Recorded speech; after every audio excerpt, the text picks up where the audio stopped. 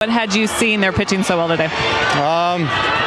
It was just for my wife for her birthday, honestly. Reagan's birthday. Happy birthday to Reagan. You know what? We looked up at the scoreboard. They had the OPS and top 6 in this lineup with an OPS of 800 and higher. What do you think of that?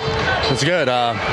We gotta treat every single game like it's must win right now. That's all that matters. And show up, act like it, compete like it, prepare like it, and honestly, that's the only thing we're focused on. How was Hunter Brown, the Detroit kid, tonight? What did you see from him? I thought he was great. Honestly, he made a few adjustments from his last few starts. I thought he looked great. Fastball was electric, and yeah, I hope he can keep it rolling. He's big. He's a big piece of the squad.